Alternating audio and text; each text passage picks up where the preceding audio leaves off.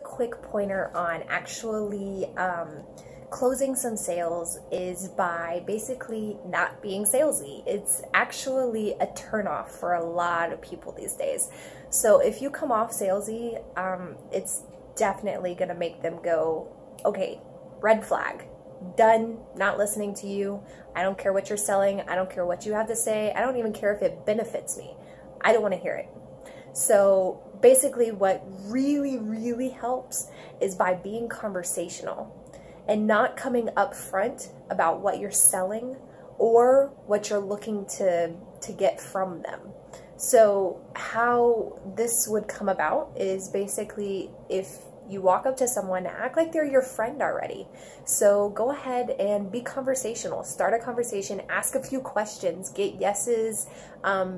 Mainly try not to ask questions that get no's, because in their mind, again, that's a turnoff, that's a red flag. They don't want to listen to it anymore because no is a no in their head, and that's negative. You want to make sure that you stick to all positive stuff. Make sure it's a yes answer that you're getting for these questions, and just be conversational.